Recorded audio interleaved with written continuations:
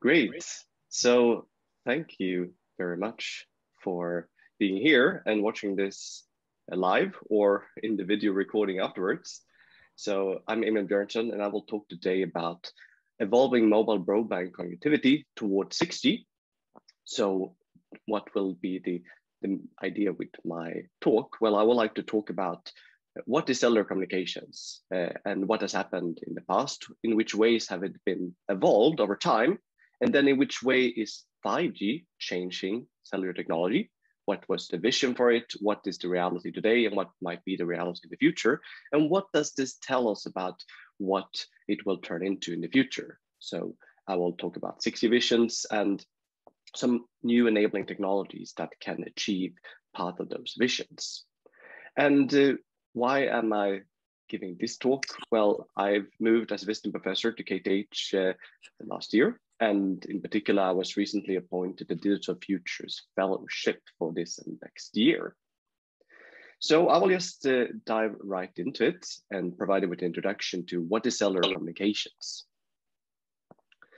So wireless communication in a nutshell is this kind of concept of sending something from one place to another, from the base station here to a mobile phone, for example. And what are we then sending? Well, we would like to send a sequence of bits, for example, zeros and ones. And every time we are communicating, we are dividing our sequence of zeros and one into small segments that we are transmitting over there, mapping on different radio waves that are sent over there. So this is what I've tried to illustrate here. Every time I'm transmitting 00, I send this red wave here. It's actually not colored, but it has a particular shape that is saying this shape tells me that it's 00 that I'm transmitting. 10 have another shape, 11 have a third shape, 01 have a fourth shape. And next time I send 11, I use the same shape again. And I repeat like that. So this is essentially how wireless communication works. You are taking a sequence of zeros and ones describing some kind of information. It could be anything. You chop it up into small pieces, you transmit them one at a time, mapped at some kind of radio wave that goes over there. The challenge is that you're not receiving something that looks nice like this. There's no colors. And in addition to having a signal that might ideally look like this when it leaves the transmitter, when it reaches the receiver, there is also a lot of noise and maybe also interference from other systems that are added on top of it. So the challenge really in wireless is to design communication algorithms that allows you to take a signal that looks like this and map it back to the original sequence with zeros and ones. And you can then imagine that the more options we're having, here we have 4 different options. If we try to have more of them, then it will be harder to tell them apart when we add noise on top of them. And each sequence here have a particular time length. And this comes from the sampling theorem, which is telling us that you can transmit the same number of complex valued samples per second as you have bandwidth. And therefore the period of one transmission here is 1 divided by the bandwidth. So how many bits can we transmit reliably here? I mean, here I was illustrating a case where you have 4 different options. Should we have 6? Should we have 8? Should we have 2? Well, there is something called a channel capacity that is telling us how many we should choose per symbol period in order to be able to transmit as much information as possible in a reliable way, meaning that we can decode it in a good way when it has reached the receiver, if we are transmitting a lot of data, which is typically the case in broadband scenarios. And the formula, I will come back to this one later and enrich it, but essentially the bandwidth, which was then the number of symbols that we have per second, multiplied with a logarithm of base 2, because this has to do with bits. And then it's 1 plus the signal power that is reaching the receiver, divided by the interference plus the noise power. So the things that are added on top of it. So this is telling us how many bits per second we can transmit. And cellular networks is what we are mainly utilizing today when it comes to getting wide area coverage. So all our mobile phones are connected to these type of networks. And this idea of wireless networks based on the cellular idea of dividing the world into different areas, putting a base station on rooftops or on towers at certain locations, this goes all the way down to the 50s and 60s. So people at Bell Labs in the US were at already that time thinking about, oh, we are delivering fixed telephone services. How can we do it wirelessly? Well, we will have to have different base stations at different locations so that we can serve an entire city with many customers. So we can divide the city into regions and reuse the same kind of frequencies at multiple times. And what we have seen then is that even if the idea of cellular networks were appearing already in the 60s, then the first actual commercial deployment happened in the early 80s. So during the 80s, we had what we call the first generation, which were analog phones, particularly car phones. So it was too heavy to really go around and put it in your pocket. Then in the 1990s, I think that was when cellular networks became more of an every person's thing. So that was also when we changed digital phones, and it started to be small enough devices so that people could afford them and utilize them all the time. In 2001, we can see here there's like 10 years in between each of these generations. So 3G appeared at that time. And the new thing was then that now we could also use the internet. So we were not only transmitting mainly text messages and phone calls, but also wireless services more generally, access to the internet. And that then evolved in 4G into the mobile broadband, where the data rates, the speeds, bit per second that we could deliver was high enough so we can use them as a replacement for other types of broadband connectivity. And now, in 2020, 5G was appearing, and it starts to be rolled out of the world. We have coverage in some parts of Sweden already. And I will talk later about what is the goal with 5G and what that might tell us about the next generation, 6G, which if we are extrapolating here should appear around year 2030. So when it comes to measuring the quality of a cellular network, there are two main metrics that are important: coverage and capacity. So the coverage is the geographical places where you can connect. So here's a map from Telenor, who are saying that in most of the places here where they are coloring Sweden, we can use their network. That doesn't mean that the service will be good. In particular, when it comes to voice services, if you want to make a phone call, then you only need 10 to 100 kilobit per second in order to make a phone call. That is not much. And if you get more than that, if the network can deliver more than that, the service doesn't get better. But everywhere where you have geographical coverage, you can make a phone call.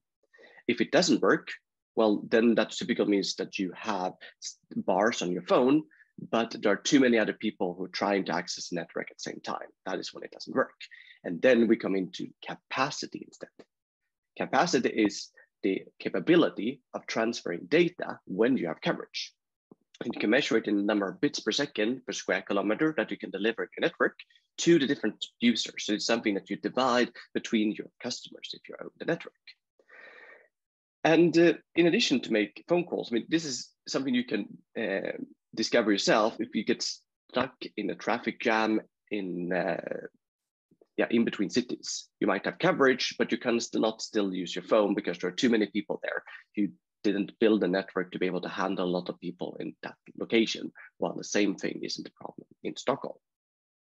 Data services that we are using today is very different, because if you have more than 100 kilobits, you will be more happy. And typically up to, say, 100 megabits per second, you will notice that the service runs more smoothly, and therefore higher data rate becomes better for you, while voice service is more either it works or it doesn't.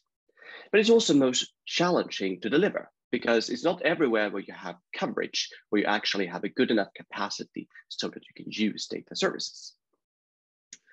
So why do we create new network generations? Well, the basic thing is that the traffic in these networks are increasing. Not the voice traffic, they're increasing with like 1% per year. But according to the Ericsson mobility report that I'm showing some graphs on here, in terms of number of exabytes per month that are transferred over different years, we can see that the voice is almost not increasing, but the data traffic is increasing by like 60% per year. So even if we have a technology today that we're satisfied with, we will still need new technologies to sustain this trend, because people are using their equipment more and more. So when we are designing this new network generation in order to deliver more data to more users, how do we think? Well, the number of bits per square kilometer that we can deliver is given by this basic formula. The number of cells that we're putting out per square kilometer, called the cell density, number of base stations, the available frequency bandwidth, that was the length of one symbol period I was described before. And then the spectral efficiency, that was the logarithm that I described before, measured in bits per second per hertz of bandwidth and per base station. So we basically have these three different factors that we can play around with when we are building future networks. So when it comes to 5G, now we can look back, say 10 years and see what visions did people have and what did it turn into today. And if we are looking back to, for example, 2013, both Qualcomm and Nokia, who are a lot involved in developing the technology, both in terms of base station and in terms of mobile phones, they made a bold prediction that we need to build networks that are capable of delivering 1,000 times higher data traffic. And that was based on the idea that, well, if the data traffic will double every year, then 2 to the power of 10 is 1,024. So that is 1,000 times increase over 10 years. Then we saw previously that it might only increase with 60%. And actually in developed countries, it might only increase with 40%. But still, having a goal of increasing the data traffic or building a technology capable of it, that is sort of what is leading how we are building the new technologies. And I have a YouTube video that you can find where I've been talking about this before. But apart from companies saying that this is what we would like to do, there were joint efforts like 5 to 10 years ago in a project called METIS, Europeanly funded, where they set out the goal for 5G to deliver 1,000 times higher mobile data volume per area. And that should be achieved by having 10 to 100 times higher typical data rate per user. So when you are active, you should be able to get 10 to 100 times. And we should be able to handle 10 to 100 times more connected devices. And you see, if you multiply 10 with 100 or 100 with 10, you get that 1,000. So that makes good sense. But this really asks the question, what kind of data rates do we really need? What should we use them for? So if you think about what are the most demanding applications that you are using today, probably video streaming. So if you're streaming in HD 180p video, you need, according to Netflix, for example, 5 to 10 megabits per second. If you would increase that in the future to 4K, so it's a higher resolution, you might need a 20 to 25 megabits per second. Online gaming typically requires less than this. You can, of course, say that, well, in a household, you are many people. So if you multiply this with the number of people in the household, say 5 or so, then it will go up to 100 megabits or more than that. So that is explaining why you need that for your fiber connections. But for every user device, this is typical numbers. And even if you look into the future, say that everyone will walk around with some kind of virtual reality glasses with 8K video, 360 degrees, then people who are working on that topic are saying that maybe you need a 50 to 200 megabits per second in order to deliver that to the person. And this is actually something that 4G is already able to deliver. The goals for 4G was from the beginning to deliver in low mobility scenarios, 1 gigabit per second, so essentially indoors. And in high mobility, when you're driving around, maybe 100 megabits per second. So all of these applications could be delivered to users already today. And this immersive VR isn't even there yet. So the network's already very capable in order to deliver things to you as a user. The main issue is the traffic growth, which is not due to that you as a user need a higher data rate. These are the services that are around. The main thing is that there are more devices around and we are using our devices more often.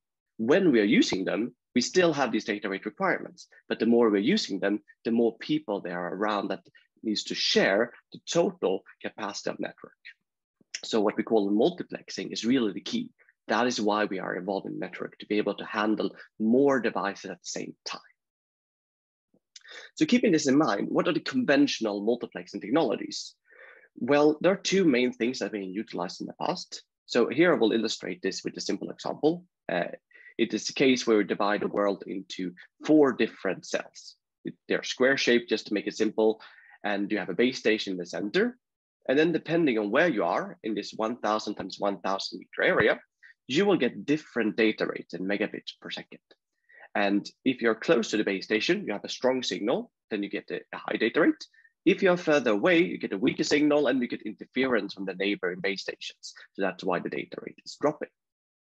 So this is a typical thing that is happening. You also see that the number of bars are changing as you move around and your data rate varies. And one thing that often happens is that operators try to get hand on more bandwidth. So we had a 5G spectrum auction earlier this year, for example. And suppose we can get 10 times more bandwidth. What will happen then is that if you look at that formula I presented earlier, we have the bandwidth multiplied with the logarithm. That bandwidth becomes 10 times larger. That would mean that the peak values here becomes 10 times larger. So we go from 80 to 800.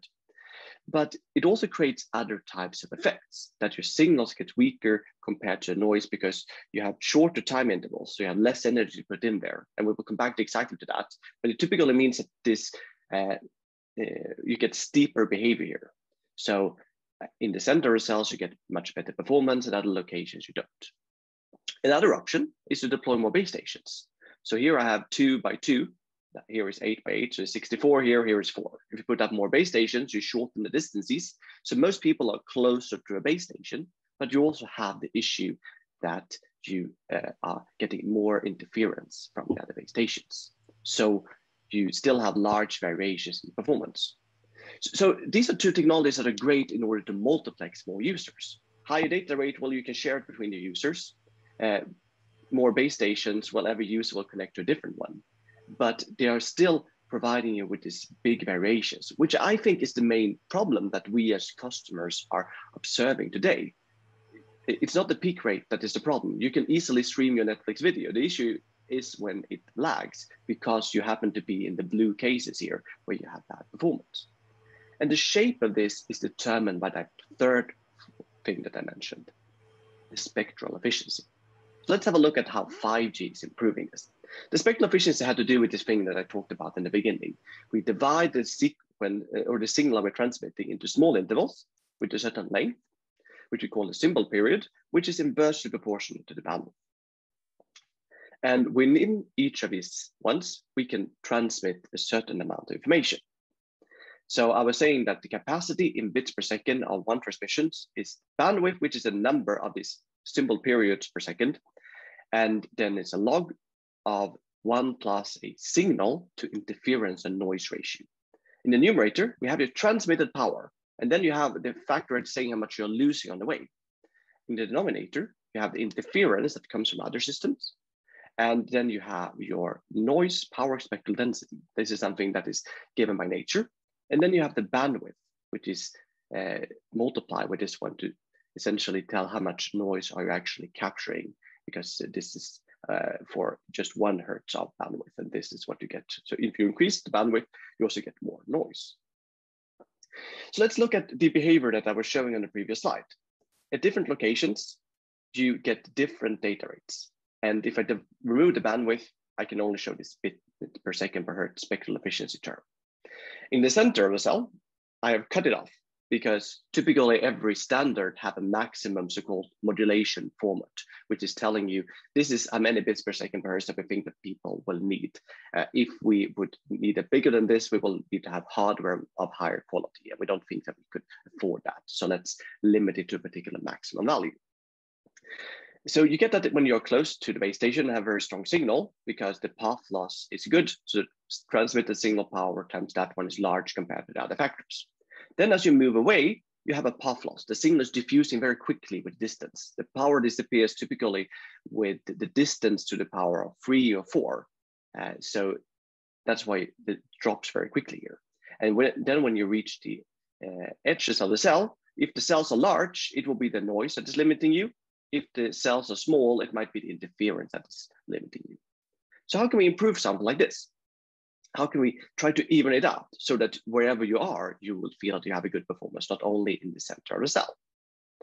Well, if you increase the bandwidth, as I was pointing to earlier, that doesn't help very much if you are at the edges of the cell. Because when you are at the edge of the cell, this signal to interference noise ratio is small.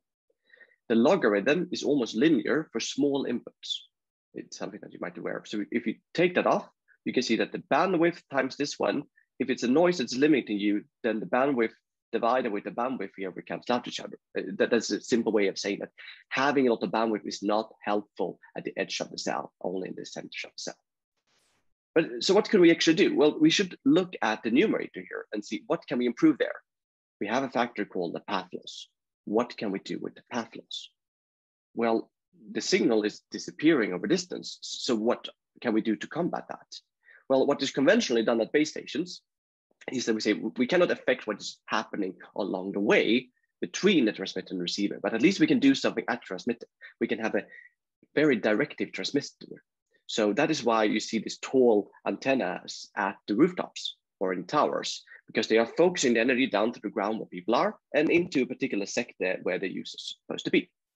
And if you are a lucky user standing in front of it and you see the base station, well, then you first of all have a good channel because there's nothing blocking you. And then you gain from the directivity because it's focused where you happen to be. So you're lucky. But if you are in other places, for example, blocked by buildings, you have a much worse channel because the channel needs to go through the building, or a signal needs to go through the building, or it needs to bounce different objects. And all the time you have losses.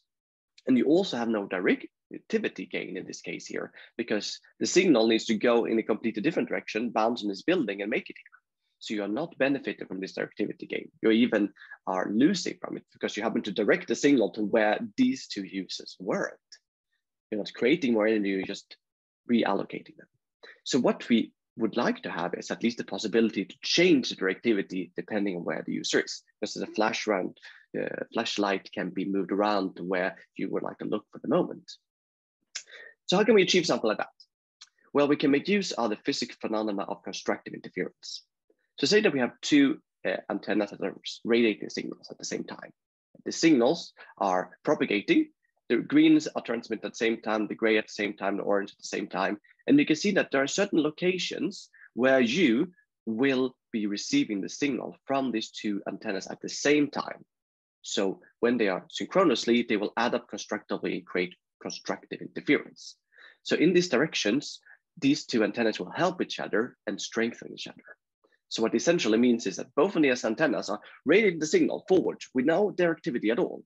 But when you're looking at these locations here, it will feel like you were having a directed transmission there, because in those locations, you will get an addition of the signals in a constructive manner. While in other directions, they will cancel out each other. So you're creating over there this kind of directivity. If you would like the directivity to be different, what you can do is that you can delay the signal at one of these places, for example, the right one here. So we see that the green one are transmitted later than this green one, or this one at a later time than this one. And now the locations where you have them adding up constructively is in the different directions.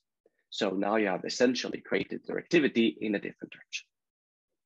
So this is the way of creating adapted directivity.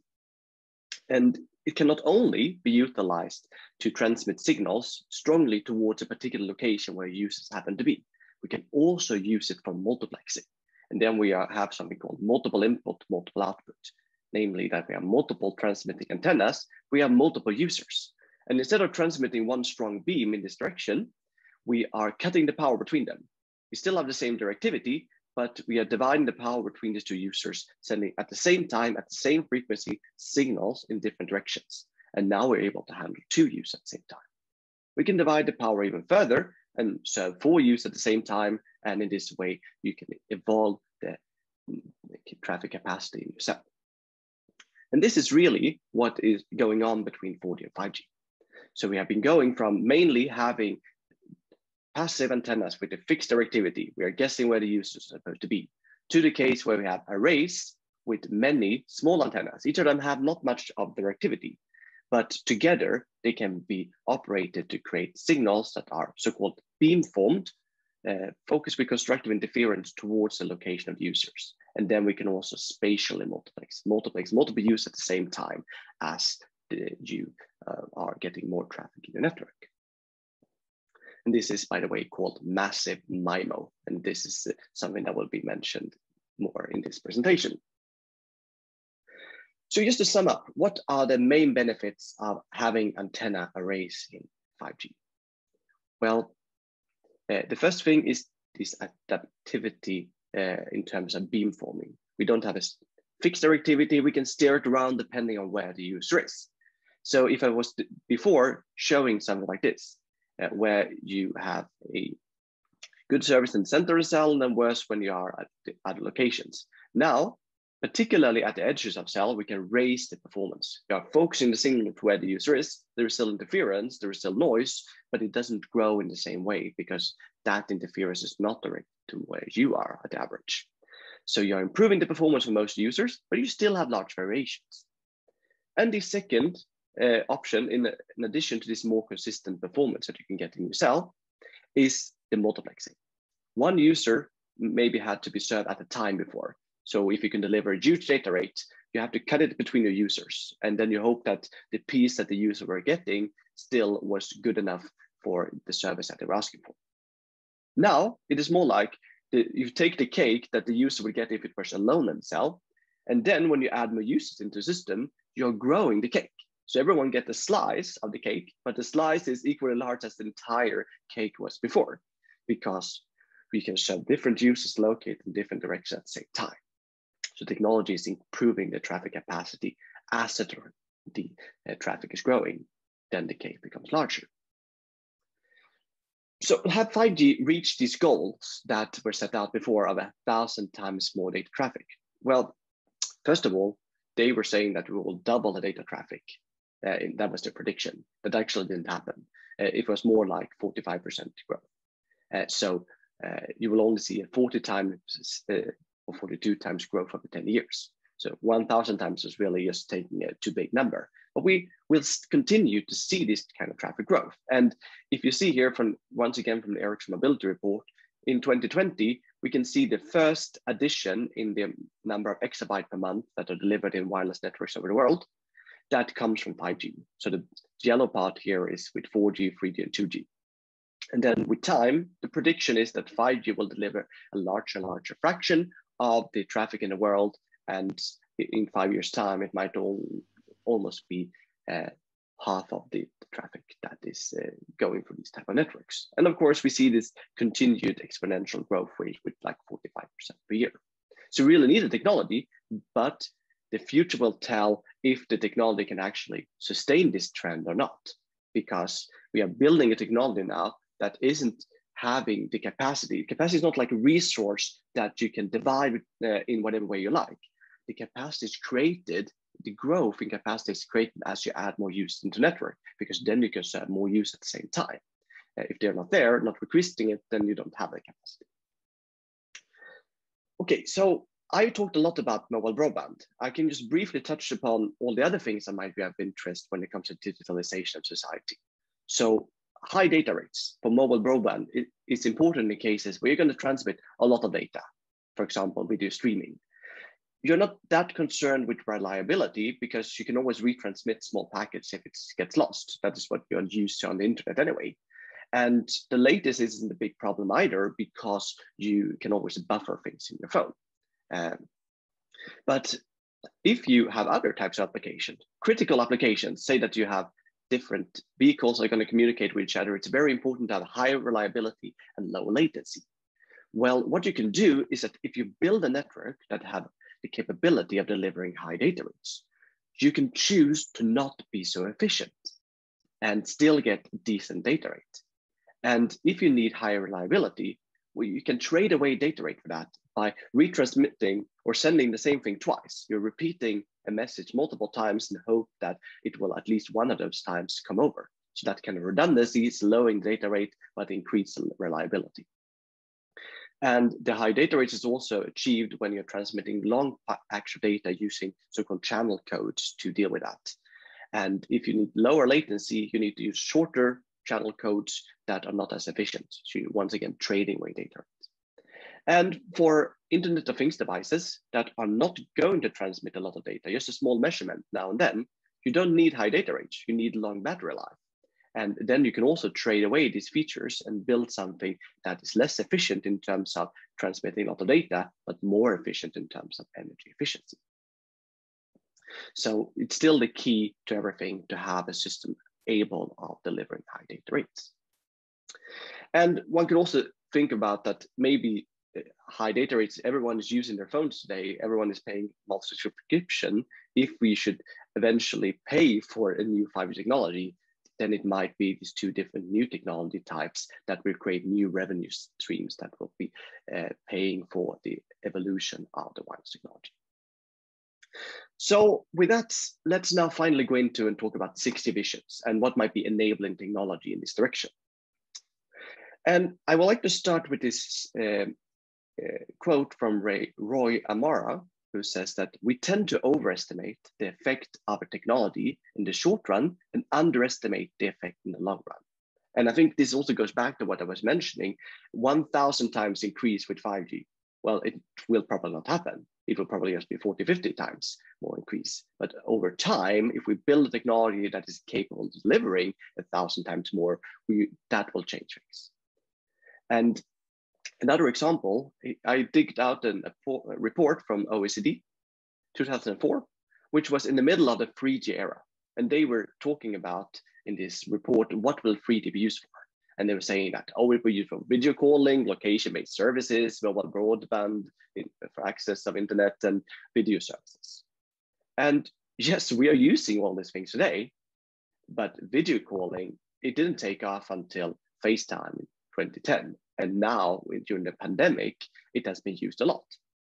And accessing the network or the internet in your phone, well, 3G was capable of it, but it didn't really take off until the iPhone 3G or even the later iPhones appeared towards the end of the 3G era and the beginning of the 4G era. So things that we believe to happen often happens later. And this is also in line with what Roy Amara is saying here. So I think this is important when it comes to thinking about what should 6G do? Well, we shouldn't think about what are the applications that will appear later, because the application that we predicted for 5G, mobile broadband, but also like critical services like self-driving cars or low power devices for Internet of Things, they haven't really taken off yet. We don't know how capable 5G is going to be. And therefore we cannot really predict what will come after that. So we shouldn't speculate too much about the application right now, but build new technologies that are good at things that is important when using wireless technology.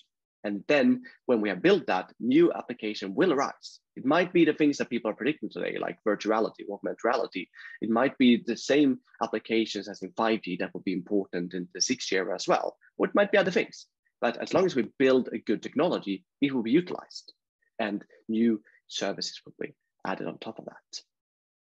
So I think the 6G research focus that is starting now in the wireless communication area should focus on evolving technology, not thinking too much about applications, and think more about what can be improved by 10 times and how. And I will provide you with 3 different examples that I think are interesting. Very briefly, from something I call cell-free networks, something I call reconfigurable intelligent surfaces, and something I call physically large arrays. So I have 1 slide for each of them.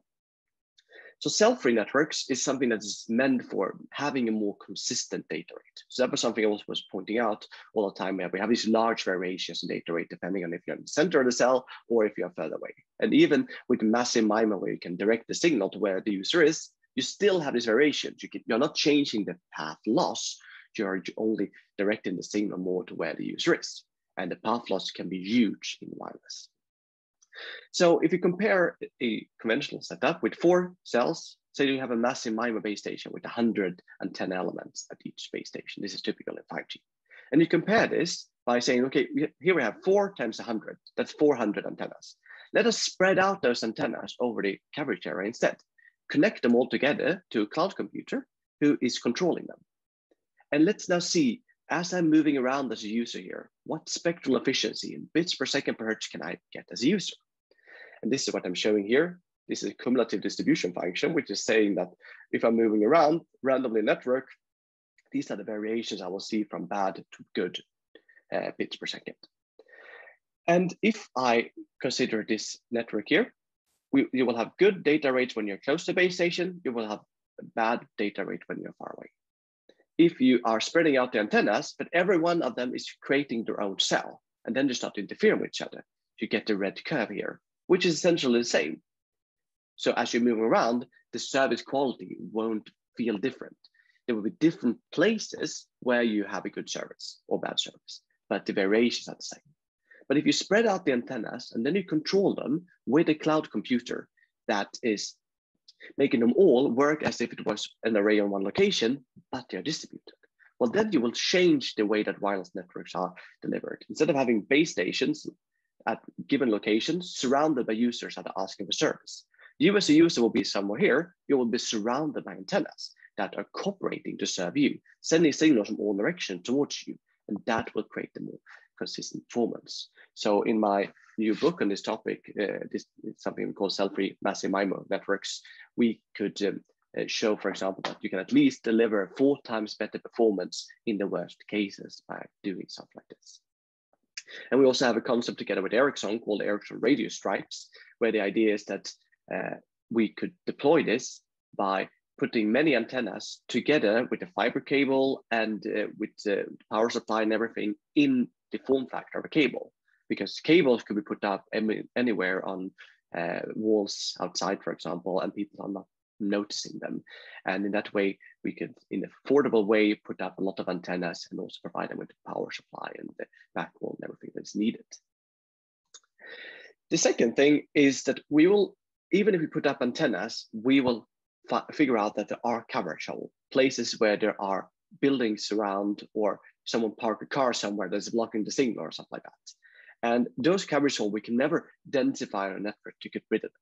But what if we could change something in the propagation environment to help us? I mean, you cannot move around the building, but can we electronically move something? Well, this is what a reconfigurable intelligent surface is doing.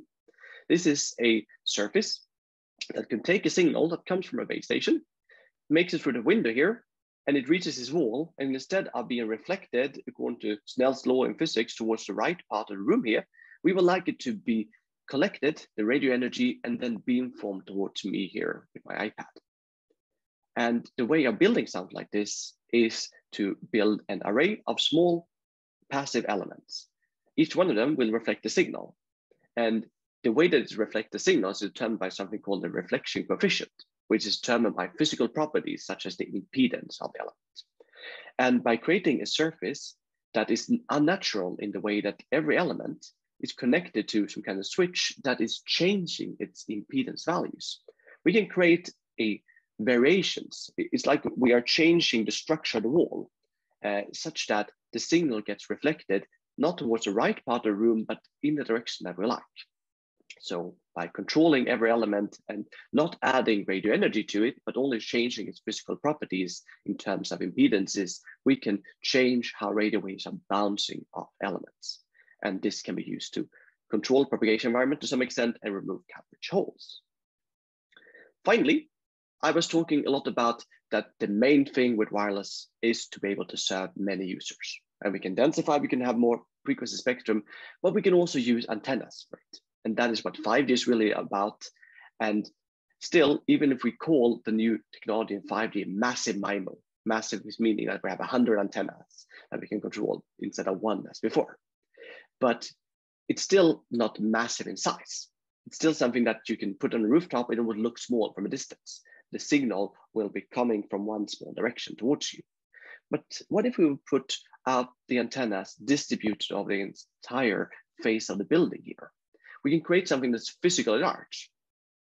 And in that case, we can actually put out, say, 100,000 or 10,000 different small antenna elements here. Each of them are transmitting with a very small amount of energy, but together they can do nice things. For example, just as our 2 eyes can see, they get a depth perception for seeing the distance of things. When you have a big array compared to the distance to the user, you can focus signals like a lens at one location instead of one direction.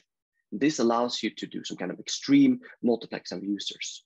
Everyone have a small region around them where the signal to them will be strong, and then you can serve another one who's standing next to you and so on.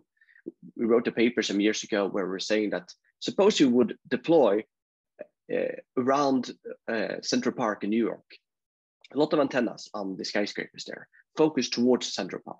And then you know that from time to time they have big concerts there with hundreds of thousands of people there. Well, you can actually, with 100,000 antennas, serve, say, 20,000 users, and they will then share 1 terabit per second, 1,000 gigabit per second, or 1 million megabit per second that you divide between them. And this is using the type of spectrum that operators already have today. They don't need to find new spectrum. They can just deploy new infrastructure in order to deliver this. So to sum things up, how can then mobile broadband be evolved beyond 5G? Well, I think there are 2 dimensions that are important. One thing is the number of antennas, and one thing is where we are using frequency spectrum. And conventional networks are being deployed in the frequency spectrum from 600 megahertz up to maybe 5 gigahertz or so. That is where 5G is being deployed now as well. And traditionally, that has been used using passive antennas. With 5G, we are evolving. We have been able to use these massive arrays that can direct signals to different users at different locations, so we can multiplex use in that domain. The technology is also supporting something called millimeter wave, higher frequency bands than before, where we can find new frequency spectrum. Why? Well, to get higher data rates, not because a particular user needs it, but because we can divide it between the users. And so far that this has not taken off.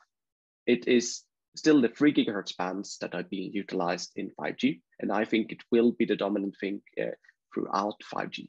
And it will only be in like Wi-Fi-like situations where this type of technology will be utilized.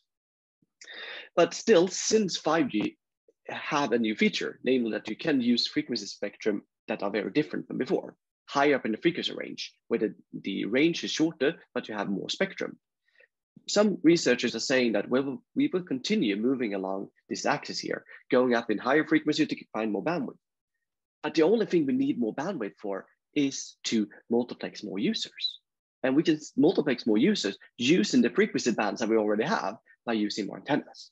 So that is why I believe much more in that type of evolution, having more antennas in the frequency bands of before, and to some extent in the new 5G bands, millimeter wave.